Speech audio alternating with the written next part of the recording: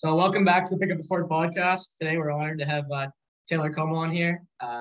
He's a bodybuilder that he did really well at the Toronto qualifier, and it's really nice to have you on. And thanks for taking time in your day. No problem at all, fellas. Happy to be talking to you. Yeah. What got you into lifting in the first place? Sure. So, I mean, I kind of started, I was always an athlete. So I was playing all kinds of sports growing up, played hockey, soccer, a little bit of everything. Hockey was kind of my main thing. I'm about 6'2", 6'3". So I was always really tall and quite skinny. So I always wanted to work out to be bigger. So that's kind of how I ended up progressing into bodybuilding. So when I stopped playing hockey, I just kept working out, but instead of training for a sport, I trained for the purpose of just getting bigger and stronger. And eventually people kind of started saying, "Hey, Taylor, like you're kind of big, like you should do a show." And I was like, "Me? You think I'm kind of big?" Like, "Oh, okay." And one of my best friends, a girl that he was seeing a few years ago, did her very first bikini show. And I watched that show that she did, and I walked into the auditorium and I was like, "Okay, cool. This is awesome. I feel like I'm at home."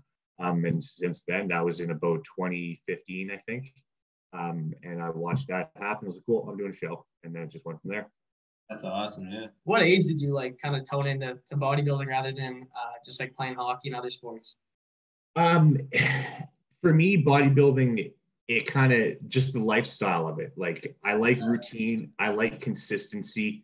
And it kind of flows with my personality. Like I'm relatively introverted, despite I'm sure you guys have seen, my stuff on social media, my Instagram videos, or my personal TikTok. Like it's kind of silly and dumb and stupid, but I'm relatively introverted and I prefer to just be alone. And bodybuilding is a relatively solitary sport. So it's something that jived well with me. And it just worked. It was just another goal, my goals for hockey kind of ceased, and it was just something to set your sights to, that allowed me to continue to push myself towards, and also just wanting to continue to be an athlete and be able to do athletic things when I could no longer participate in any athletic sports like that. So I'm really like the same way because that's why I love bodybuilding, because it's like a constant, you know what I mean? It's like every day it's kind of like the same thing, and it sounds boring, but it's really like relaxing. Yeah, totally. Like, yeah, for me, it's something that translates into success in many other ways in life. Like you guys are relatively young still, but being able to apply the skills that you learn and every day showing up and doing the things you need to do leads to results in the long run. Exactly. It's like the discipline to and it's just, you kind of do things that you don't really want to do, but everything you put into it, you get out. Yeah, 100%. I feel like seeing success in bodybuilding kind of gives you more positive outlook on the society. Like you can apply your work ethic and stuff to the real world. Sure. And totally. I mean, if you think of some of the more successful bodybuilders, whether it's in Canada or around the world, like you see some of these men and women, the people that kind of make it up to these, upper rankings, they translate that into a business here and a business there. And it just kind of teaches you so much more than what is implied by most of society, seeing us and seeing these, muscle-bound people who are probably just so vain and so dumb, when in reality, a lot of folks are quite capable and quite entrepreneurial and quite intelligent. So when you kind of see that success, it can translate itself into other things for sure. Yeah, I think that's really one thing social media has been good for, because back in like when I was a kid, it was always kind of like people thought like bodybuilders like meatheads and stuff like that. And I think, and that's kind of what we try to do in the podcast as well, kind of like get like a little look into people's lives, and you know what I mean? It's just like, oh, he's just big. Well, maybe there's more, Yeah, totally. No, there's a lot more to it. I mean, of course, there's always the bad seeds who are the traditional media. Exactly. But there's definitely a diverse group of folks who are interested in bodybuilding for sure. Yeah, and I really respect being able to when you're popular like that, when you're an influencer, and then being able to translate that into success in business and stuff. That's an awesome thing. I love entrepreneurial stuff. So when you get, obviously I think when you're a big influencer like that, you should try to like you did, you should try to convert that into something that can make you money, like business or something like that. Yeah. In the modern world, it's so easy to be able to translate something that quite literally is your passion. Your favorite thing in the world could be tiddlywinks, and you could make a great living putting out content related around to that stuff. It's always so easy to do as long as you actually enjoy what you're doing. It's really a good opportunity that basically you can have any interest you want, and there's going to be other people that have it, and you can just kind of. 100%. Yeah. It's like at the end of the day, money's important, but obviously, like you don't want to just go sit in an office all day and do something you don't want to do. So Totally. Yeah. So I have a business degree from St. Mary's. And initially I always knew I wanted a business, but kind of getting out of school, I had kind of an in-between stage where I was kind of trying to think, oh, do I want to work at a bank? Do I want to work at a gym? And all the financial sector jobs, the bank jobs and stuff, just like I'd be asleep at my desk if I would have ever gotten those jobs. So I'm so glad I didn't do it. yeah, Yeah. So what was like the decision? Like, I'm gonna own a supplement store. How did that kind of come about? Sure. So I mean, like I said, I stopped playing hockey when I got in university. So my father owned businesses. That's what he did. Yeah. So I always knew that that's something that I wanted to do. I just didn't know what. And then as I progressed into bodybuilding, I found the industry more, saw what kind of the opportunities were, and so it'll be almost 5 years ago now was when we initially opened the store. But I met the gentleman who owns, there's three at the time, there's 4 Supplement Kings in Halifax, and actually beat the guy in a show that owns those stores. And we kind of became good friends, and I used him as an opportunity to say, okay, well, I want to get into business. I really like this business. I was already buying all my stuff at Supplement King anyway. And then the closest place to open a store was in Fredericton, and just said, bam, all right, let's do it. So it was just kind of blend of the two things. Like I said, like the passion of the fitness and bodybuilding lifestyle with wanting to build a business, and they just kind of came together into the current business. Yeah. Kind of like an opportunity to do something that Totally. Yeah. always wanted a business, but didn't really know. Yeah. So that's So awesome. I'm very happy with it. Very, very, very happy to say the least. Yeah. do you have any plans? And like, is it hard to franchise that further? Like, could you open one somewhere Oh, else? not at all. There's a couple guys. So there's one guy, Trevor, he just opened his 9th store out in Alberta and BC. Trevor's a couple years older than I am. He's doing very well. But no, it's real. If you set a plan for yourself and that's what you want to do is expand, you can absolutely make it happen. Just for me, with the timing that we opened and then the COVID world happening, and then it's going to be a bit of a slower roll than what I wanted it to be. But I definitely want to open a few more for sure. Yeah, that's awesome. Yeah. They just opened one in St. John too, so I don't know who that was, but that's pretty cool. No, they took my spot.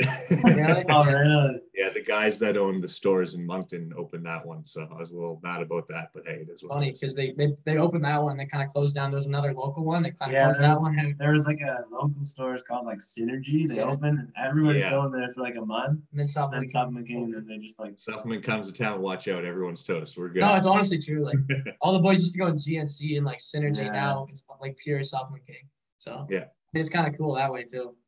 And I love how you're like passionate with fitness and you're making franchise and making money out of it. It's awesome. Yeah, it's fun. It's fun. When I was a kid, obviously we all looked up to people older than ourselves. And for me, it's enjoyable to pass on what I've learned over the years to anyone, not just young folks, but older folks. Being able to make a difference in someone's life is actually very rewarding. If you're able to just provide one little tip or tidbit that can help someone lose, 50 pounds, or that can help someone gain, 10 pounds of muscle. And regardless, they're just happier with the way they see themselves in the mirror. They feel better. It's actually quite nice. Yeah, I agree. Because I mean, obviously, like not that many people watch the podcast, but a little people, and I'll hear people say, "Oh, I did this and it was fun." It's just kind of, it's a good feeling, Yeah, absolutely. Another thing, like, so you own a Supplement King in Fredericton, but I know you're also an online personal trainer. So that's another business that you're something you're passionate about and you made that into a business. So what's that like doing online personal training? So that's a lot of fun. I mean, it's also very rewarding to be able to pass on the experiences and the knowledge to guys who are getting to get ready for their first shows. So I just had a young guy, Tyler, compete in the States. And he won his very first show. He won his novice class and he won his class as well. And it's really enjoyable to mentor someone and to guide them through the process of stepping in the first time.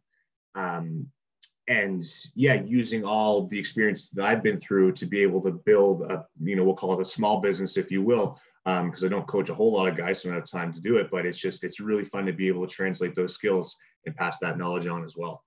Yeah, I always like the whole concept of like coaching people because it's kind of like you can like give them success, but it's also kind of like success for you too. Yeah, I mean, I don't know if you guys know this or not. So I have a coach, Johnny Shreve, who I actually met when I was in university. So I've been working with him for several years now. And I watched him progress as a professional bodybuilder. So he is an IFBB pro. And, he's worked with, the fanciest coaches around the world. That knowledge comes down to him and then it comes down to me. So it all just kind of slowly always trickles down. So Yeah, to the exactly. guys that I work with, I'm able to provide all this knowledge from all these other coaches too, as well. And that's a good thing because it's like instead of just taking the knowledge in and kind of being selfish and like, okay, I'm gonna use this for myself, you can kind of like everybody learns, Yeah, no, absolutely. There's so many good tips and tricks out there, and there's so many people who are just wealths of great information that we should all try to take advantage of as much as we can. Yeah, I feel like there's a lot of information out there that's like not necessarily right, like on social media. So like it's awesome to, I mean, it's awesome like you said, you feel good about it too, to put out good information and actually see results for people like your clients and stuff. Yeah. There's Like a lot of the people. biggest thing, if you will, like I'll just say this as an example, like an influencer will spit, use this fat burner, this protein powder, this is how I look. And like literally people walk in my store and I tell them, how's your diet and exercise going? Is it any good? Because you can buy all this stuff, but nothing's going to happen. Like it's just being transparent about those kind of things, which may hurt you as in they're not going to spend money immediately, but down the road, it's going to lead to actual real value to them because they're actually going to make a change in their life and respect that you told them the truth. And that's really respectful because sometimes I'll go into some supplement stores and there's like, oh, buy this, and it's like, well, like this might work, but it's not really going to affect if you don't have the two variables. Yeah, and I take it, my personal experience, my first time in a supplement store, I was 15 years old. I walked into my local GNC, and like I said, I was as tall as I am now, but I was 140 pounds. And I told the guy, I was like, I want to get big, and he gave me a bottle of creatine and a bag of mass gainer. And I ate them both and didn't realize that I didn't get any bigger and wondered why. Well, it's because you need 17 bottles of creatine, 17 bottles of mass gainer, and 10 years of training for it all to add up over time. So it's just like just tweaking your words a little bit and making people understand that it's not instant gratification. It's also I agree. I think that's sometimes an often thing, like with people just getting into lifting. Like sometimes people are kind of looking for like a quick fix, like, oh, I want to get big quick, but it does honestly just take time. Yeah, and you can't compare yourself to someone else either. Some guy might, make progress at this rate. Some guy may make progress at this rate, and it's so tricky to be able to kind of perceive yourself in a way if you're not going as fast as someone else would. It's so there's so many factors that determine how. Exactly. And one thing about that, I feel like even because I've compared myself. I mean, we all have, but I often find myself comparing myself to people, and it's almost like demotivating. It's almost like it's not like, oh, I want to work hard. It's like, no, like, oh, I'll never be that big or something like that. Yeah, I mean, if you use, examples, I'm 28 years old. Everyone knows Chris Bumstead, right? Chris Bumstead is a year younger than I am. We're the same height, but he's, 20, 30 pounds heavier, 3-time Mr. Olympia. So it's like, oh, why am I not that? I'm older than him. I should, you know what I mean? So you can't, it's hard to wrap your head around not being able to compare yourself to things like that because certain people are just meant to be at the pinnacle because of the hands they were dealt and the genetics they have. I agree. And that's why I think it's sometimes tough for like bodybuilding because it's like kind of the whole sport of bodybuilding is like you're comparing yourself to people, but really it's just like you got to be the best that you can be. Yeah, and there's so many different variables too. Like it's not there's genetics, there's like how much you're eating, like how hard you're training, and people don't really realize that. And like you said earlier, like someone like someone like Greg Doucette or something might say like, buy my cookbook, and then you're like, okay, and you think that if you buy the cookbook, you're just gonna get big or you're gonna lose weight or something. But people understand. Like people ask me like, should I take creatine? I'm like, man, you're not gonna get big without working out. Like you can't just take creatine and get big. But there's so much misinformation out there. And you're gonna walk into Supplement King, and some people tell you like, buy this fat burner and you'll lose weight, and people don't really tell you. Like I like how you said, you're gonna tell them like what's up. You're gonna be honest with them, and at the end of the day, that's gonna get you more sales because like it's gonna better your reputation, and people are gonna trust you rather than just saying buy these amino acids or something. You're gonna get huge because that's not how it works. But yeah, absolutely. No, it's just the way it should be. That's the way I feel it should be. And it's translated itself into good results for me. So I'm going to continue to do so. So what was we were talking about? So what do you think? Like, how much do you eat in a day? Like, obviously, don't go in like super detail. off season and then like prepping. Yeah. So for me, I'd say right now, so my job is relatively active, meaning I'm standing on my feet all day long, moving around, running around, talking to people. I probably eat anywhere from 5,000 to 5,500 calories myself. So I'm, like I said, 6'2"-ish, 200. I haven't weighed myself in a couple weeks, but I'm probably about 255 first thing in the morning. So probably 260-ish before I go to bed. So, there's all kinds of philosophies about what is needed to build muscle. And, you talked about Greg a second ago, but, you would assume about his main gaining process. And some guys say you need to eat like a maniac and get super fat in order to build muscle. I know this is kind of taking a bit of a tangent from your initial question, but I just want to say, I want people to eat in a way that they like what they see in the mirror. So if your goal is to get bigger and stronger and you want to be fat and you don't care about not having abs, great. But if you don't like what you see in the mirror, if you do lose your abs, then tone it back a bit. And then, we'll touch on the initial question. Sorry. So throughout the day, I have about 6 meals-ish. In my off season, I probably have a cheat meal every other day. So, I eat my breakfast. Usually it's a couple egg sandwiches in the morning or a couple egg wraps or a giant bowl of yogurt and berries and peanut butter and a couple peanut butter sandwiches, or I make a smoothie. I eat a ton of salmon. I love salmon. So some of my favorite, simplest meals are simply just salmon, basmati rice or white rice and vegetables, lots of steak. And then, it's pretty consistent with usually a bunch of Greek yogurt and casein protein at night. And my cheat meals, if you guys follow me on Instagram, usually every Saturday night. We love the Domino's pizza. Yeah, I have a Domino's pizza pretty much every Saturday night. But my cheat meals usually, I like burgers, I like sushi. And then when we get into contest prep, basically it's just the cheat meals stop and we reduce calories slightly, because I'm fortunate that I can lose weight quite easily. So I just reduce my calories relatively slightly. And usually that's just dropping those cheat meals. And then the weight just starts to come down.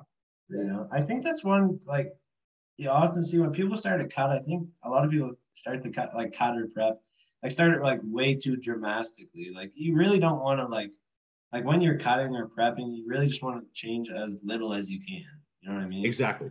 Control the variables, do as little as possible to try to achieve as much as possible. If I go from eating 5,500 calories a day to 3,000, well, obviously I'm going to lose weight. But my appetite would be through the roof. My cravings are going to be crazy. It's just, we don't want to drop that much. And also the weight loss is going to happen too fast where you're potentially risking also burning muscle. Yeah. Exactly. Yeah. And you're saying earlier, I think at the end of the day, if you look in the mirror and you don't like what you see, then what's the point of working out? So some people, like you said, these huge bulks, these dirty bulks, and it's like at the end of the day, they're fat and they're like, what am I doing? And exactly. I don't think you have to bulk and cut. Like a lot of us do, but a big thing about main gaining's out there right now, and that allows you to keep your abs the whole time, but keep slowly putting on mass. And I don't think a lot of people do that. I don't think a lot of people know about it, but at the end of the day, if you don't like what you see in the mirror, you might as well not even work out. So. Exactly. To me, that's the biggest thing is being able to like how you look and like how you feel. And to some guys, maybe that is they want to look like Eddie Hall when he was 400 pounds. You know what I mean? And that's fine and that's dandy. I would also hope that you're trying to be healthy as you can be at that weight as well. And if that's the look you want to go for it. But for me, it's just about what do I see and do I like what I see? I fully agree. I think it's like you don't have to hate yourself just to like yourself again. Like you can really, maybe you're a little maybe if I'm bulking, I'm maybe I'm not as lean as I would love to be, but I still like what I see. I'm not growing like a big bear on just looking horrible, Yeah. Yeah. And another thing, when you're cutting, we're talking about that. So you don't have to eat chicken and rice for every meal. You can be flexible. People when they think about cutting, they think about salmon and rice or chicken and rice and broccoli. And it's you don't have to be like that. You can eat not cheat meals, but you can eat more interesting foods. Exactly. And as long as you're hitting your calories and your protein and your macros, it doesn't really matter. At the end of the day. Yeah. I don't necessarily live by a if it fits your macros approach where you could eat just gummy bears and candy all day. There's a balance between the two. Yeah. But it's, for the average person who just wants to lose a little bit of weight, you can absolutely have some diversity in your diet. If we're going to take it to the whole other end of the spectrum, and when it's someone who's getting ready for a show and you're 2 weeks out from a show, well, quite frankly, just for consistency's sake, I'm going to make you eat the exact same thing every day so that we know how your body is reacting to all the foods that are coming in. But that's just a different scenario, and that's not everyone. But for the average person, you can eat pasta, you can eat this, you can eat bread and still lose weight. I know it blows people's minds sometimes when I hear that. But I'm pretty sure, there's no bread on my fridge right now, but usually I have some. Yeah.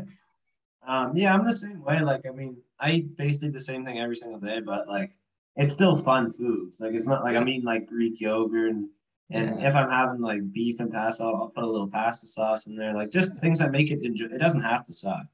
Yeah. I mean, unless you're 2 weeks out, obviously. Yeah. I mean, once you're doing a show, it's like a different extent. Like you have to obviously dial in on what you're eating. But if you're not doing a show and you're just doing it to get bigger and like look better, then you don't have to be eating perfect. Because at the end of the day, if you're eating like perfect like chicken, rice, and broccoli for every meal, it's not gonna be sustainable. Like you'll do it for a couple No, of it's weeks. not. It's not at all. You know, you could do that for a couple days before you Yeah. want to eat something else. You Yeah. know, I and one of my meals today is probably going to be 2 protein bars, right? Yeah. Like, you know, 45-ish, 50 grams of protein. That's fine. That's great. That's a great meal, you know, and once And it's enjoyable for you. So yeah, it's delicious chocolate bar, you know? yeah, Yeah. exactly. And like you said earlier, if someone wants to be Eddie Hall, they want to be like super strong, and they don't care what they look like. I respect it. I respect it either way. But I mean, at the end, like if you want to look good and you want to like be strong as well, then it's all about being like consistent, but also being diverse with what you're eating, so it's Yeah. sustainable. Because if it's sustainable, then it's good for you. I agree. Yeah, absolutely. I think it's just like you know you got to decide where your goals are. If your goal is just to look a little better and feel a little better, then sure you can have some fun foods in there. If you're Yeah. trying to stage lean, then maybe not. But it just kind of Yeah. depends where you want to Yeah. be. Yeah, you can drink your beer on the weekends and Yeah. enjoy yourself a little bit too, right? It's not that serious sometimes. Yeah, I agree. When you restrict yourself too, it kind of puts the cravings through the roof a little bit too. Like I don't know. Absolutely. Yeah. I mean, back in the day, this is before I did any research. I was like chubby as like when I was younger, and I did the carnivore diet. I don't know if you ever heard about that. I did that for like a month, and I felt like shit the whole time. I mean, I lost weight, but I also lost Yeah. every single ounce of muscle in my body. I went to like I was just a twig at that point, and that was unsustainable because I felt like garbage every day, and I would never suggest that to anyone else because I went through it because there's a big trend on social media. And yes, you're gonna lose weight, but I mean, you have to feel good about yourself, and you don't have to hate your life. Like, Exactly. Yeah, totally. It gets to the point where you're like, why am I even doing this? Like, I have to enjoy myself. So Yeah. And I think one thing a lot of people like will start going to the gym and they'll be in the gym for like 6 months and they're like, oh, I got to do a cut. It's like, no, you don't really need to do a cut. No, just train for whatever you're trying. Now, I will kind of put an asterisk to that. I mean, you know, sure, if we go back to what they're seeing in the mirror, and if they did get too fat, because for sure. But ultimately, it's going to potentially hinder your progress if all of a sudden, oh, I'm in 6 months and I want to suddenly reduce calories drastically. Well, it makes it very tough to build muscle when you're in a deficit too. So. Exactly. I mean, that's basically exactly what I did. I was like working out for like a year. I had a little bit of progress, and I was like, oh, I got to do a cut. And I was eating like 1,500 calories a day, and I felt like awful. And I was just like, and then now I look back where I'm eating like basically double that, and I'm like, I feel so much better, and it's just it's way more sustainable too. Yeah, absolutely. I mean, if you go into the gym like you're like overweight and you want to lose weight, then obviously you can do a cut. Yeah, but sure. If you're like starting relatively skinny, I wouldn't do a cut for a while. I mean, as long as you like what you see in the mirror, you don't have to do a cut because, like, first year you're getting like newbie gains and stuff. So, from my perspective, I mean, like I said, I was quite thin. Well, I mean, I felt like I was quite thin. So I wish someone would have told me, you know, when I was 14, 15, 16, 17, just eat more.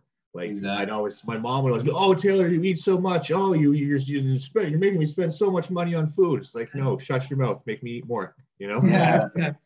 Like stop. So if there's any advice I do have for kids who are hard gainers, if you will, or young guys, just eat food, and eat more food. And your wallet's not going to like you, but there's cheap ways to do it. But just eat more food. Yeah, that's exactly like my opinion too. Like if you can, the more you can eat. I mean, obviously to a certain point, but like if you can just power in the food, you're gonna get big either way. Yeah. Realistically. That's what differentiates between like the new people that actually are eating and the new people that are just going to the gym, but they're not doing the stuff outside the gym. Because eating is like a big percentage of what like your body is, like needs to grow. So eating is 95% of kind of any fitness goal, if you will. Like if our goals, the three of us, was to lose weight, we could sit on the couch for the next 2 weeks and not move at all and still lose weight if we consume less calories than what it takes for us to exist. I agree. So it's something that I kind of always try to really hammer home. It's ultimately the food is the biggest result of how you're going to achieve your goal. And everything else is necessary, but the stuff you put in your old face hole is what's going to make the biggest difference. Absolutely. And I think it's like people are like, oh, I'm training super hard, I'm not growing. It's like, well, because you're not eating. Like you could be the hardest trainer in the world and then you don't eat Yeah. anything. Well, it's not gonna Yeah. work. Doesn't matter. Yeah. Yeah, exactly. Like people underestimate how much you have to eat. Like if you're a hard gainer, people are like, "Oh, I'm eating more," but like you got to eat a lot of food. Like especially if you're like, "I can't gain weight," you can. You just got to hammer Yeah. your food in you. Yeah. Yeah. Like Absolutely.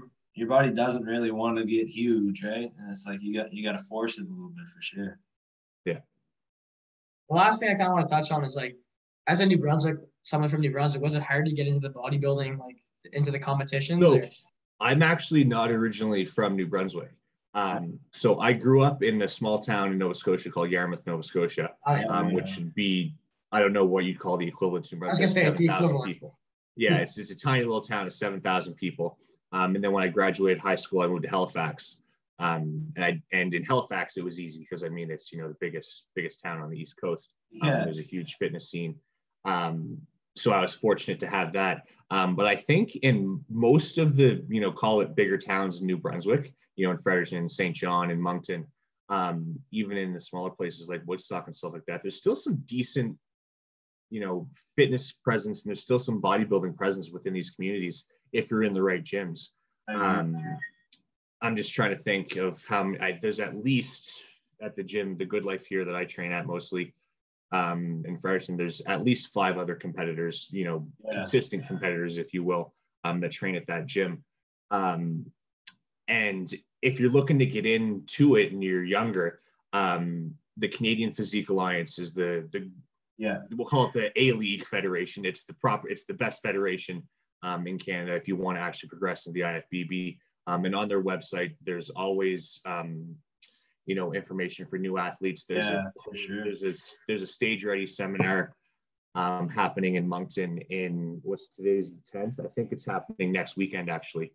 So there's always stuff like that local show promoters put on to help bring knowledge and value to people who have never done a show before, so that you can kind of get a perspective as to what's going on. Yeah, because I know there's like the New Brunswick Natural somewhere's in July, I think. I've got a kid that's doing that show. So that's happening in Moncton in July. Yeah. Yeah, I was kind of unfortunate. I don't know if you heard that rule that they passed. You have to be 18 or something. They just that was a couple months ago. Yeah, they said now you have to be. There's no more kind of kids categories. It's you have to be 18 at minimum to compete. So that young fella, I sent him that post literally the moment I saw it. I was like, "You're going to be 18 by the time the show rolls around?" He's like, "Yeah, my birthday's like a week before that." Like, perfect. That's awesome. Yeah, for me, I was going to do that show too, and then I just turned 17, so I saw the rule. I was like, "Oh my god!" But yeah, worst case scenario, I'll just be bigger. So it gives you time, exactly. And I mean, I'm going to kind of play a bit of a devil's advocate and say, I think that's a good rule to have, because if you start introducing, young men and women into this community where you're solely based on how you look, you could easily very quickly develop more body image issues than what you might already have.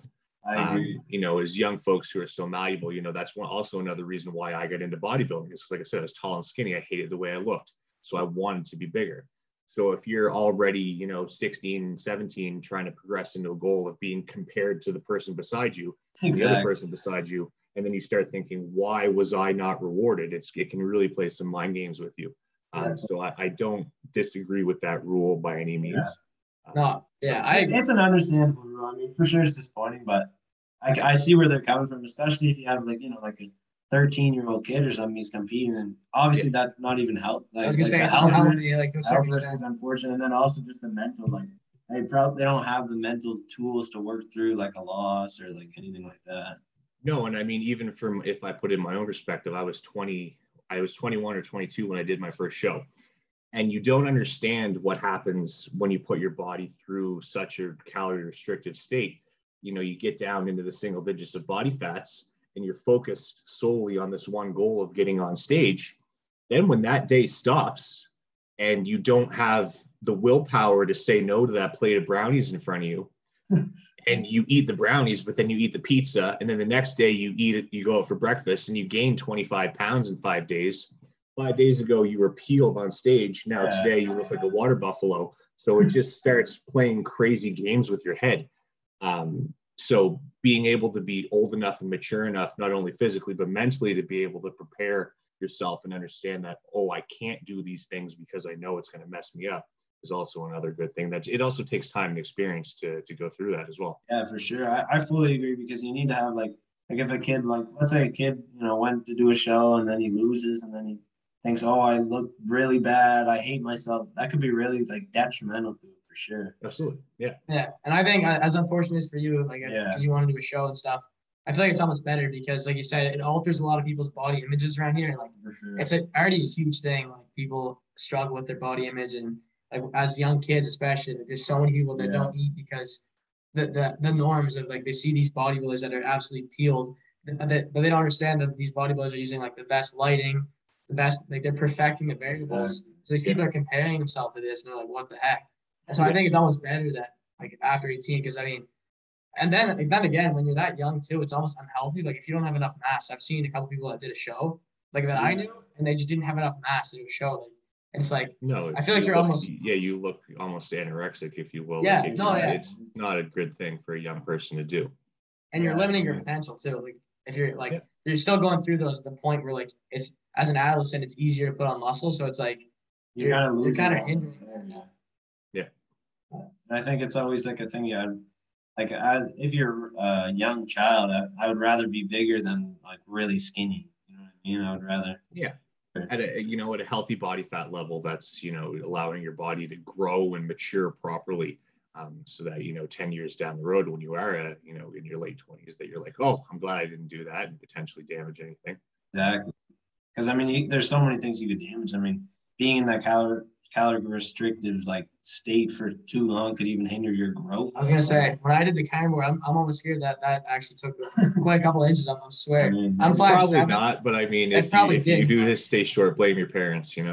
Yeah, I mean, my dad's 5'9", I'm 5'7", so I mean, it's not a huge difference, but I know it's not healthy. Like, I mean, if you're limiting yourself to that many calories, because I feel like at our age too, like, at least when you're cutting, you're not eating 1,500 calories. I feel like when you're cutting, what's your normal calories? Like, I mean, like, when you're getting close to, it's different every time, but this last show, I mean, to be quite honest, I don't know, because I don't calculate them. Like, it's just kind of, I would spitball around maybe 3,000 ish. I was probably down to, like, literally, and then of course peak week's a different animal. But yeah, going into it is probably the lowest I got down to would have been 3,000 ish.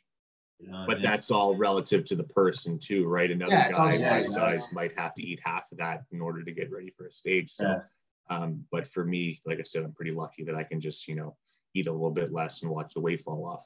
Yeah, and I think that's another thing. Like, a little kid, like, let's say there's a kid who's like 100 pounds, and he's trying to cut, like, he's gonna be eating like 1,000 calories maybe, and it's like that can't be healthy. Yeah. You're probably not getting all the nutrients you need. No. Exactly. Yeah. And some of those diets, when you're like restricting yourself, you're just not getting the nutrients your body needs, and you just feel like garbage. And like you said, you're gonna damage something. You can hinder your growth, you can hinder something else. Because I mean, it's one thing when you're a fully developed person versus when you're still trying to develop. Yeah.